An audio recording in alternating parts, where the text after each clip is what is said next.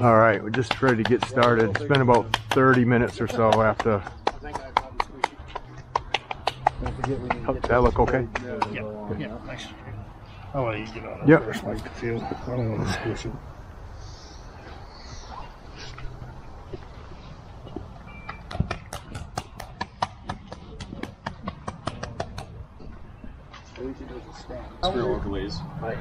Mike, you want us to run underneath that ahead of you with the texture mat? Well, I think I'll have to do it from out here.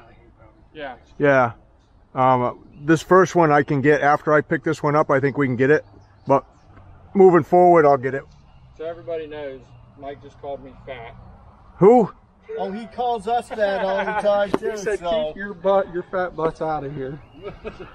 I'm 175. They're about 240. I'm 230. I always start. They're past 240. I'm 240. I'm 230. How much? 270. Really? 250. No, let's back this up. 225. No. All right, Eric.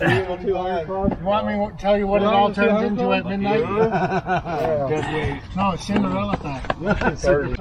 Leave her out. He's got a bleep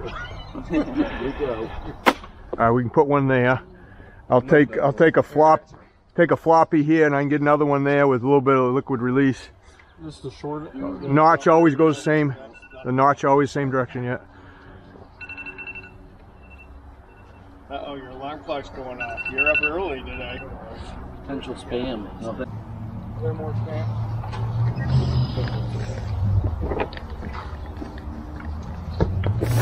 So our entire sales force guys canceling the field.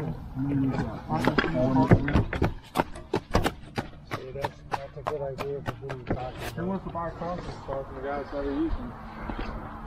All right, I'm not sure if we want to keep going that way. If we want to go this way, and then go here and here if we got to. I was going to bring that blue one right Perfect. Yeah. Let me jump out there, Mike. Yeah.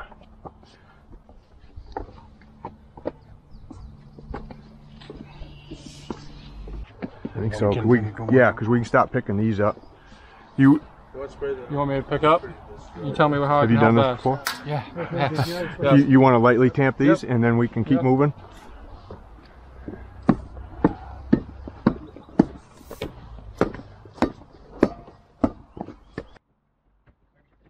All right. So the thing with stampable overlays is, you got only so much time to get the impression from the stamps into the overlay itself because it's so thin. It's 3/8 of an inch.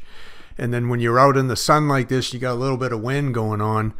That stuff even cures up twice as fast. So where we started there, it was just right to start stamping. But what I know from experience is to the left, the part of the overlay to the left that you can't see on the camera right now has been in the direct sun for quite a while too. So we know that not only do we got to do this piece up here that we're doing, we got to get down to that last piece that's been in the sun and get that before it hardens up, because once it hardens up too much, you're not getting the impression in from the stamp. So what we're trying to do is right here where we're at, right on the corner of this jacuzzi hot tub thing, it's actually a little bit soft because that was in the shade from a tree. So we got to give that a couple more minutes before we get through it. And then once we get through, the sun's on it now, but once we get through it, then we can hustle ourselves right down and get to that end piece. This part to the right over here in the corner, you can see it's still in the shade. So we're not too concerned about getting any stamp impression in that, but we gotta finish this pattern. It's not like we can just pick the stamps up and move them down the other end and start down there, then work our way back to here. Once we start stamping, we got to work off the stamps to make sure that the pattern stays true. That's the tricky thing about using like an Ashlar slate. You can't just pick it up and move it like you could, let's say like a stone texture stamp or something without lines in it. But we're going to make it, as you'll see in the video, we're going to make it here. And it's just, and the reason, again, the reason for all the extra guys, usually it's just me, Darren, and Luke on something like this. We got a couple guys from Deco Crete Supply, who is the manufacturer. They're the ones that sold us the stampable overlay and the sealer that we're going to be using here shortly. You'll see that in a minute. And then there's a couple guys here that are learning, they're training on how to use this stuff. They've never done it before, and they just wanted to learn how to do it. So there's almost like too many guys there. You can see Darren kind of just standing around, whereas normally he'd be out there on the stamps. So we're just letting these guys do the work so they can, you know, hands-on work is definitely far faster learning than any other type you'll get. Right. Okay. We'll work around it. Yeah, okay. Be good. I got the black one to go up there for the next one, so it should be okay. Right. We might try to just make that one big stone. Yeah. Right there. You know, we'll just end up just cutting it. Yeah, that'll look good. Okay. You just got a boogie. I think that's dry down there. I could take this one. Go with it. I would take this one, go here, so we can get going. Yep.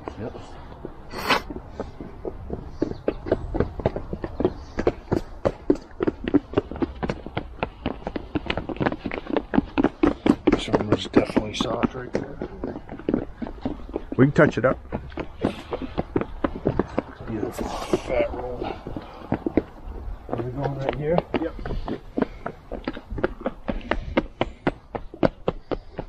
Just put this green here. I think we're just gonna get rolling down there. Do we want to take?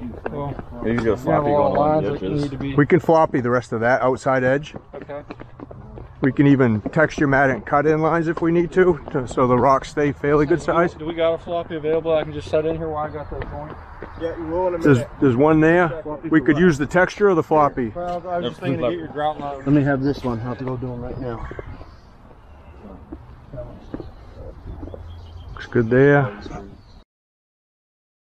So what I mean by texture mat and floppy mat is the squarish type mats. We have a couple of them that are a little thinner than the others, and the ones that are thicker are pretty rigid, and that's why we can walk on them like this without, you know, leaving heel marks and stuff from our boots, because they support your weight pretty good. The floppy ones are a little thinner, a little more flexible, and they're used like to go up a wall. Like you can see the black one, like they're going right up the jacuzzi hot tub.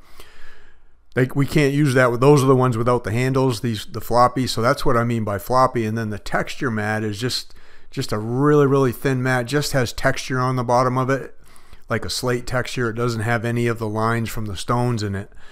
And if we want, you know, if we want to go around the edge, we could just use the texture mat and then cut in the stones by hand using the tool, or we could just use the floppy, like what Darren's doing right there with that blue one he just put down. Is we can just use the floppy on the edges and just use the rigid ones inside where everybody's walking.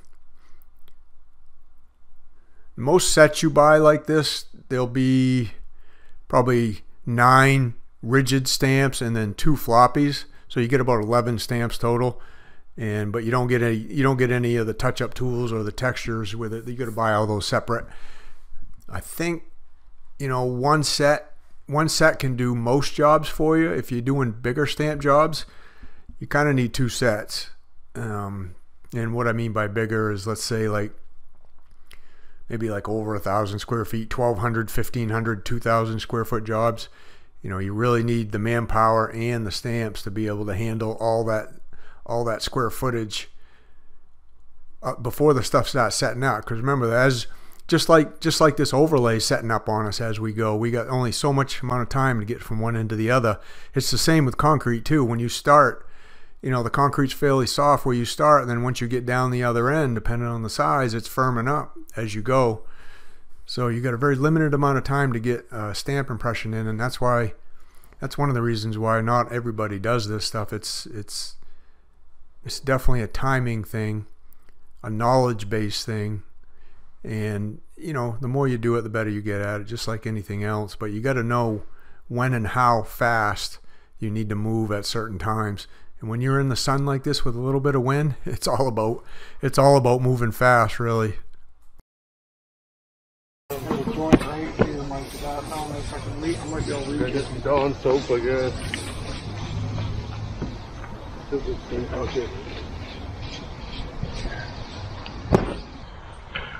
All right, so that's basically it for today. We're gonna clean up, get out of here, let it cure up real good. Tomorrow we'll come back, we'll wash it, get all the residue off from the liquid release.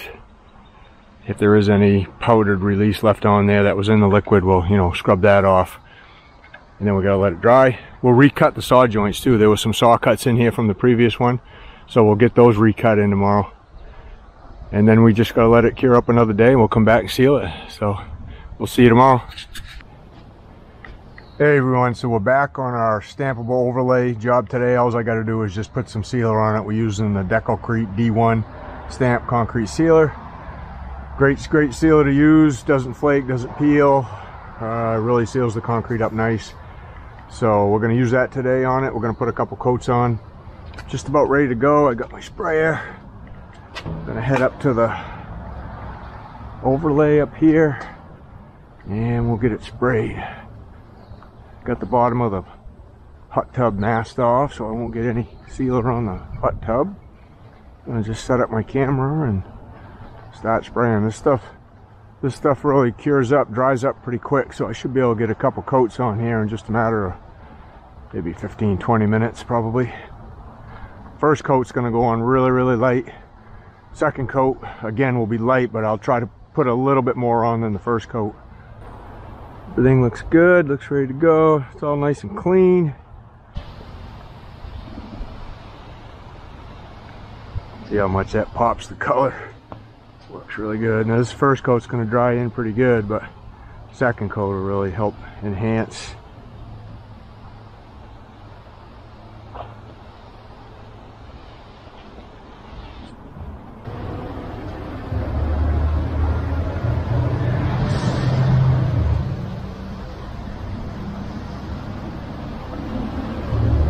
Give my pump sprayer a few more pumps. Keep the pressure up nice and high. It's starting to dry up a little bit in spots already, so won't be long. We'll let that dry right up. Put another coat right on it.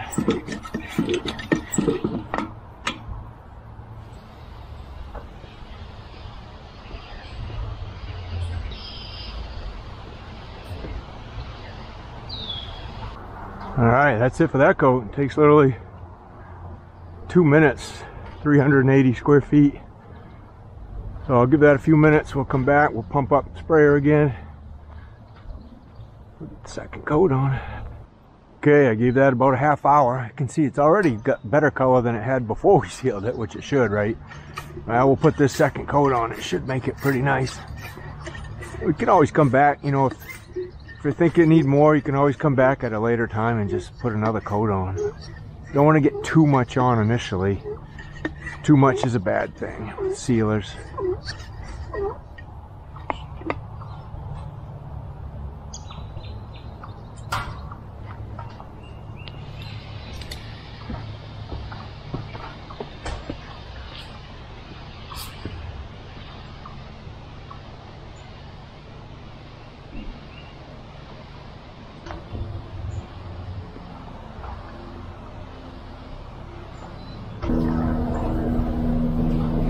What do you guys think? Let me know down in the comments what you think of how that looks. This D1 sealer works really good. Don't have to cut it. Like I said, it sprays out really nice. These are really nice finish on that. So that's it, guys. 2 coats of sealer, stampable overlay, repaired some freeze and thawed damaged stamped concrete, make it look like brand new again. That's the way to do it right there. Thanks for watching. We'll see you on the next one.